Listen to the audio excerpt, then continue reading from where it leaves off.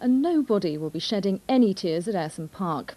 Borough lost 1-0 at home to Brescia. They lost young Alan Moore through injury and had another teenager, Neil Illman, sent off. The new floodlights on the Transporter Bridge provide a bright backdrop at Ayresome Park, but there was nothing bright about the game on the pitch last night. Brescia complete. Historic announcement had been made on the morning of the Anglo Italian Cup tie against Brescia, but sadly it failed to inspire Borough to victory.